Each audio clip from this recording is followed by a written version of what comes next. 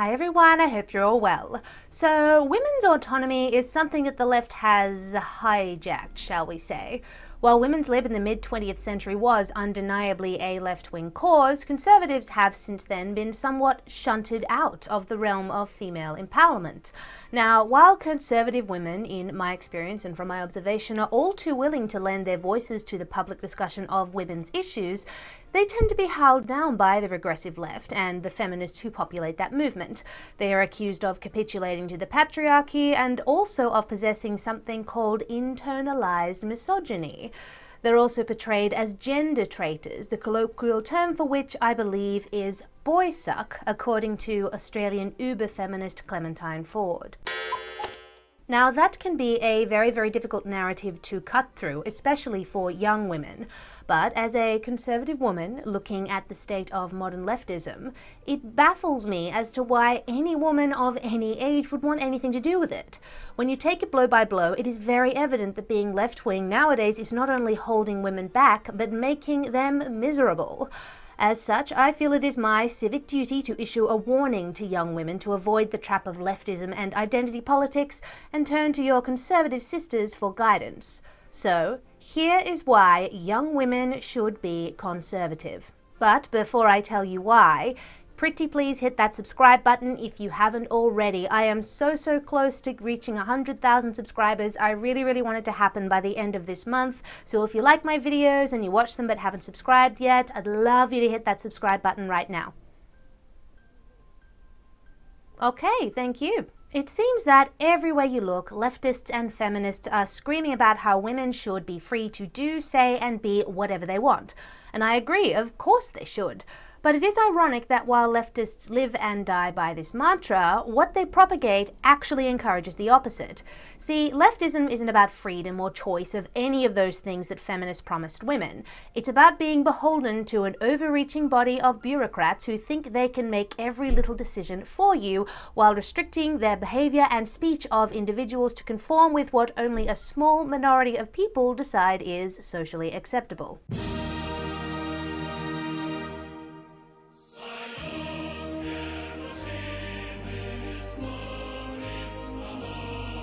Take women's income. Women work damn hard for the money they earn and deserve to, you know, keep it. However, when you get lefties in power, you can kiss your pay packet goodbye, while seducing women with promises of free everything. When you get down to it, leftism subjects women to the whims of an almost all-powerful state, which leeches money from citizens to pay for, well, goodness knows what, thus restricting women's financial autonomy. And while, yes, I am aware that some tax is necessary for public services, it is not as much as the lefty powers that be would have you think. Patting women on the head and insisting that a government body of strangers can spend her money better than she can is not very feminist. I mean, that's just like the rules of feminism. Modern leftists also have a rather nasty habit of telling women what jobs they should and shouldn't do. For example, huge amounts of negative attention are given to the fact that there are less women in professions like medicine, STEM, and politics. There is, however, no celebration of the fact that women are overrepresented in childcare, teaching, social work, and nursing.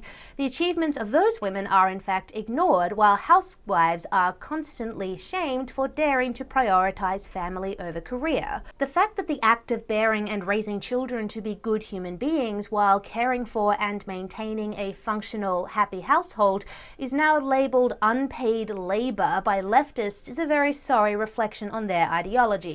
Women can make life choices for themselves and don't need a bunch of tacky cultural Marxists telling them what they should and shouldn't do. Conservatives are, on average, happier than your average leftist. A 2016 YouGov survey of 19,000 people across Europe found that in all but one of the countries surveyed, the further to the right people were, the more satisfied they were with their lives. Now, this is true the world over. One big reason for this is that conservatives tend to have more meaning in their lives. Now, the most obvious reason for this is that conservatives are generally more religious than the left, and religious people have a great deal of meaning and purpose in their lives for obvious reasons. But even the more secular conservatives are happier because conservatives believe in personal autonomy. They feel that they control their own destinies rather than being subject to uncontrollable societal forces. People on the right operate under the assumption that if you work hard enough and you remain optimistic, you will get wherever you want to go in life. This awareness, shall we say, of equality of opportunity and perceiving people as individuals rather than members of a group keeps hope burning in the hearts of conservatives and releases them from the pressures of conformity. Conservatives are also much more likely to accept the world as it is, rather than desperately chasing some sort of socialist utopia that doesn't exist. And while contrary to popular belief, conservatives actually do empathize with the needy, hence the fact that conservatives are more likely to give to charity, we don't run around looking for injustice everywhere because we know that, compared to the vast majority of the world, people in Western countries have it pretty good. Leftists, on the other hand, are comparatively miserable. Aside from the fact that they live in a self-made prison where imaginary prejudice is everywhere, they lack the sense of optimism and purpose that comes with a conservative worldview. Militant atheism, which can go hand in hand with leftism, ultimately ushers in a nihilistic worldview where everything is, well, pointless, so we might as well destroy ourselves in hedonistic pursuits because there is no higher power to judge us and nothing matters anyway. We're all alone, Carrie! That is no way to live. I would also like to add that, unlike leftists, conservatives have the maturity, shall we say, to separate the political from the personal.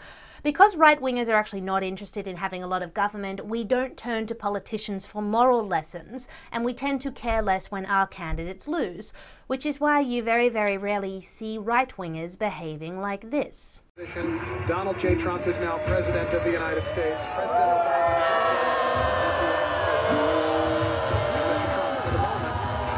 I am so sorry to my world. We will face challenges. There's so much We will potential but we will get the job done. for beauty and for Every 4 years devastation. we gather In on this these one steps moment, it's to almost carry out the incomprehensible that orderly they can and peaceful exist transfer of right now.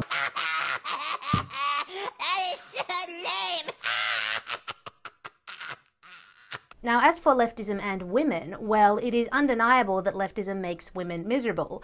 That is not even speculation. There is plenty of evidence to suggest that since the 1970s, despite women's lives objectively improving in terms of equality and the options available to them, their happiness has been progressively declining.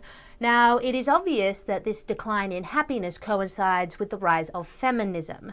Now, not that I'm saying that the women's lib aspect of feminism is bad. On the contrary, it is great. I would not be here talking to you were it not for women's lib. However, the pressure placed on everyday women by radicals and cultural Marxists within the feminist movement is certainly taking its toll. Insisting that women are able to have a killer career, an amazing social life, 3 perfectly raised kids, an incredible husband and a perfect marriage, plus a beautiful home, and all at the same time, which is not possible for anyone, man or woman, was never going to do women's happiness any good, let us be real. Neither is insisting that all women are subject to an invisible web of systemic intersectional oppression, where characteristics that they cannot control, such as, well, gender, race, sexuality, etc., are always going to trip them up, regardless of how hard they work. This attitude does not stand up when placed against the real world, as we know, but it is a very pervasive narrative and causes women, especially young women, a whole lot of anxiety. This anxiety is even infecting teenagers. Now, I found this ridiculous survey of women and girls between the ages of 10 and 25 who were asked about their perceptions of equality in Australian society. It found, among other things, that between 96 and 98% of girls surveyed said boys and girls received unequal treatment. A large number of girls felt it would be easier to get ahead if they were treated the same way as boys are, 91% to be precise. By the time girls reach early adulthood, only 57% agree they have every opportunity to become a leader, compared to 75% of the girls aged 10 to 14. 40% of girls think gender is the biggest barrier to their chances of becoming a leader, and, above all else, girls just want to be treated as equals. When asked what change they would want to see in the world, 50% of girls aged 10 to 14 in this survey said unprompted gender equality, including equal pay. Okay, As the left likes to say, let's unpack this. How on earth in modern Australian society can girls as young as 10 with zero experience of the hardships of adulthood think that somehow women aren't treated equally to men and that their gender is going to hold them back? There is no way these girls have the life experience to make these calls. Most of them are still in school. But therein lies the rub. The reason girls as young as 10 think they are in an equality bind is because that's what they're taught. The education system is rank with the stench of leftism, and not just your standard brew. I'm talking regressive leftist Marxist dogma cooked up in the humanities department of some university somewhere and handed down to unwitting schoolgirls with the sole purpose of making them feel crappy about themselves. Children do not have any sense of political concepts unless someone is feeding it to them. And in this case, it is their teachers, obviously, perhaps their trendy lefty Gen Y parents, and whatever baseless feminist trash Zuckerberg and co decide they're allowed to see on social media. As a result, these young girls are entering the world on a self-esteem backpedal, sometimes before they've even finished learning their times tables. Nobody is telling these girls the truth. They're not told the difference between equality of opportunity and equality of outcome. They are not told that different treatment doesn't inherently equal inequality because men and women are different. And as for the gender pay gap, well, I'm going to defer to Shu on this one. The wage gap is simply the average earnings of men and women working full-time. It does not count for different job positions, hours worked, or different jobs. It has nothing to do with the same job. It has nothing to do with discrimination. These poor girls are fed left-wing rubbish which is based only on half the story and half the data, and it is evidently making them really unhappy. I mean, how on earth can a 10-year-old girl in a Western country believe that the world is always going to be stacked against her because she's a girl? Leftism presents young women with a false reality of the oppressor versus the oppressed, which ultimately makes them feel hopeless and miserable. Conservatives, however, will not have a bar of that defeatism, let me tell you, which is a much, much nicer environment to exist in. Contrary to popular stereotype, conservatives have better sex than leftists. The same YouGov study found that the further to the right people leant, the happier they were with their life between the sheets. This is at least in part because right-wingers are more inclined to have intercourse with people they care about, whether they're in a steady relationship or married. They are not about that hangover from the leftist sexual revolution where hedonism trumps traditionalism and literally everything is about sex. Oh, behave. Yeah. Yeah, baby! Left-wing feminism, which champions promiscuity, is only going to get women screwed over, figuratively and literally. Since conservatives have had less sexual partners on average, and of course less jading experiences of sex, and since they tend to save it for relationships, of course their sex lives are going to be better and their relationships stronger. So why would a woman want to immerse herself in a world that glorifies superficial sexual encounters as somehow empowering, when she could have a happy relationship and a bangin' sex life if she just avoids the lefty train? Conservatives encourage aspiration, competition, and the freedom to shine on your own individual merits. They don't define people as members of a collective and decide their worth based on such superfluous characteristics as race, gender, and sexuality. If you're a young woman and you hang around conservatives for long enough, you will feel like you're part of a world where everyone starts on a level playing field, and that with hard work and perseverance and optimism, everyone can chase their own dreams and desires. Much better than feeling like you're part of some non-existent gender war where no matter how hard you try, your gender is always going to hold you back, right?